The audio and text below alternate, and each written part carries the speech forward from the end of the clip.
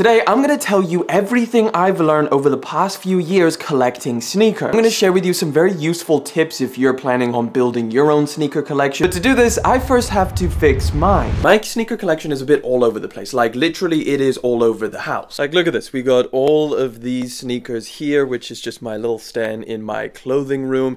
And then we've got more up there. Like, what the hell is this? Hey, look, we got another pair down there. Let's move into... Okay, here's a little closet. Oh, look, more sneakers. What the? There's more. All of these. What the?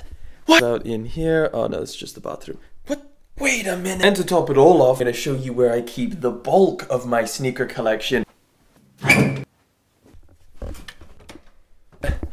Like I said, guys, this is where I keep most of my sneaker collection, or at least I have been since I moved into this house. Actually, collecting sneakers or being able to have a sneaker collection is only something I've recently been able to do. Like, throughout my entire life, I've always moved around a lot. As many of you know, I grew up in South Africa and I moved around a lot when I lived there. When I moved to the UK, obviously, you can't travel with an entire sneaker collection. I then moved to Australia and then moved back to the UK, so essentially I've been traveling around, and finally for the past 2 to 3 years I'm settled and I'm ready to build my collection. So of course, as I've been building this sneaker collection, I've learned quite a few things, and as we go through today's video, I'm gonna hit you with some useful tips that I found really helpful. Hopefully you do too. The first tip is gonna be something that I think is probably the initial thought that you need to have in your head when you go to build a sneaker collection, or even if you're just someone casually buying sneakers, you got a bunch of boxes piling up. Well, it's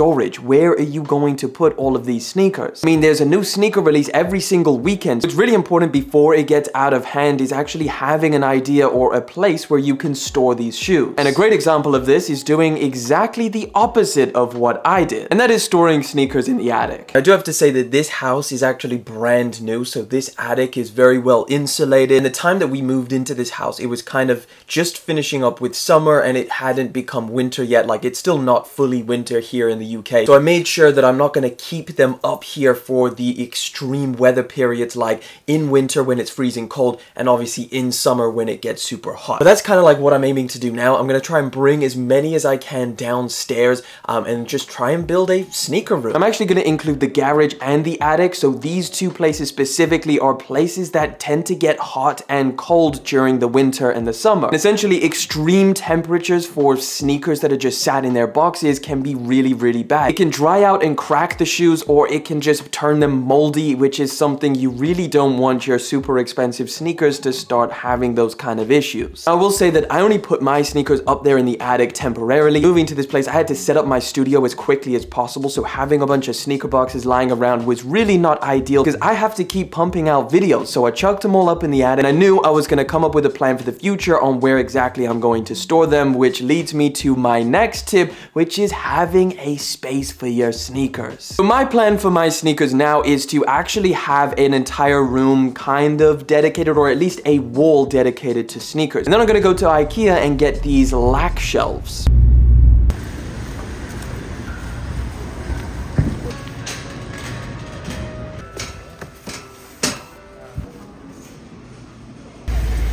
Moment of truth. Ah! I can't see shit. Now, I think the IKEA lack shelf is literally like the most popular sneaker shelf for at least sneakerheads. I have seen so many people have these shelves, and it's a super cost-effective and cheap way to have a really good-looking shelving for your sneakers that kind of presents them super nice. It's easy to just grab them off of there, and it kind of just perfectly fits shoes. All right, we successfully moved the clothing from this side of the room over to this side, and honestly, I think it looks pretty good. So now we're gonna get to work on building all of these. We got 5 of them to build, so let's do it. Either way, if you do end up buying any kind of shelving from IKEA, or specifically the lack shelves, you do have the opportunity to return it and get your money back if you wanted to change things up or just change your mind. Well, there you go. we have 5 that I just built that took me probably about an hour to put all of these up, maybe even last probably like 45 minutes. So including this one, we've got 6 in total, which should line this wall quite nicely. We're gonna evenly spread them out and hopefully it looks good. But I guess now we need to fill them all and get it presentable. Currently, it is just bare bones. I literally just threw up all of these different shelves. I really like the way that it looks. However, to really make it look good, I feel like I might get some maybe posters or some lighting, maybe even a rug at the front. I think that could be also a really good look. I think you can really make it your own, and no matter the size of your collection, you can just really make it look good, even if you just have 5 pairs or 10 pairs.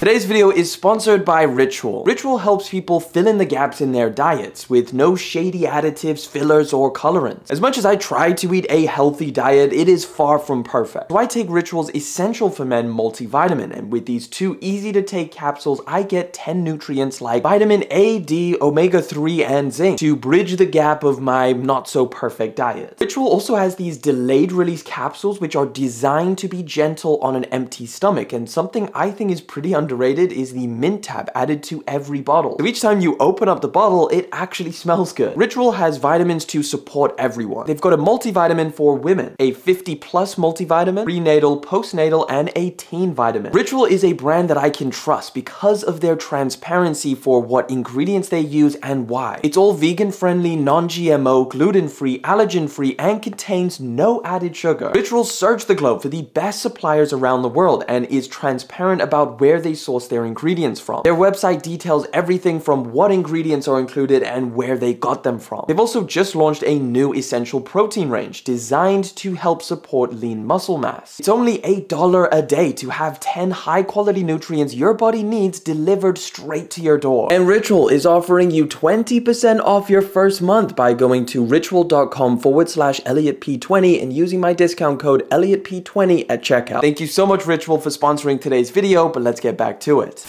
Now, obviously, if you're going to be making a little space for them and making them look super good, well, taking care of them is a huge factor of keeping them looking good. That is tip number 3, is understanding the value of your collection. But for a sneakerhead who is just looking to build a sneaker collection of sneakers that they're going to wear or just own, having the ability to flip some sneakers is definitely going to help you out building that collection. For a hypothetical example, let's say the Jordan 4 military blacks are just about to drop. However, you own the white cement 4. So you decide to go and purchase those military black, but since you're not going to wear them, you decide to flip them. Let's say you flip them immediately and you make 50 to 60 bucks on that pair of sneakers. Well, that can go to another pair of sneakers that you really, really want. Or you can keep the military blacks in your collection for a couple years, and let's say they go up and you decide to sell them in a couple years and you manage to make 100 to 150 bucks profit. Well, now you've just made a little bit of money, be able to go and buy that sneaker that you really wanted to wear. But this only works if you take care of your sneakers, and that is tip number 4, which is taking care of your sneakers. And obviously, this is where everything kind of ties in terms of where you store your sneakers, making sure it's a place that they're not going to get damaged. Another huge thing is keeping all of the original parts, like any hang tag or any cardboard paper inserts that go inside, any extra laces, and of course the original box. Because even if you wear your sneakers, they still have value, and if you decide to sell them in the future, or you have to sell them in the future, having the original box and all of the original pieces that come with it is very important, and it's going to increase the value. And this is where I think investing in a sneaker cleaning kit is very important. Some sneaker cleaning detergent, a brush so you can kind of scrub away any dirt, and some kind of cloth that wipes it all down at the end. Personally, how I keep my sneakers clean is I end up washing them pretty regularly. Like after every 5 or 10 wears, I give them a little bit of a scrub down so that they don't yellow super rapidly and stuff like that. And generally speaking, that's worked for me. Get rid of any crazy scuffs that managed to happen as I was wearing them. And for the final tip, make it personal. As you can tell, I don't know how much of my sneaker collection you can see, but I eventually want to build a sneaker collection that has like a lot of sneakers that mean a lot to me, that are kind of special, and I want to also have some grails in there. Obviously, because I've only been able to kind of collect sneakers for the past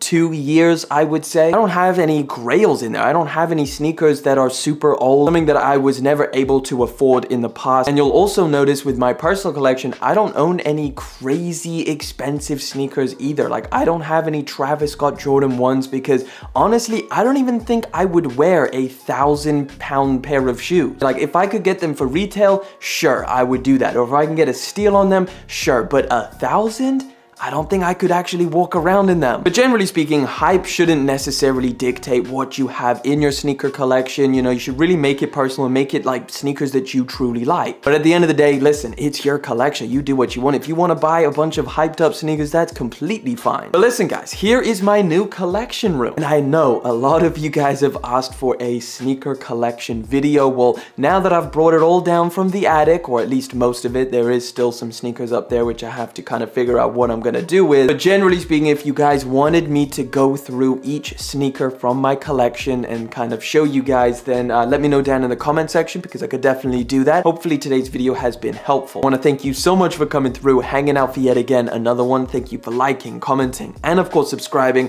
I'll catch you guys in the next one, but until then.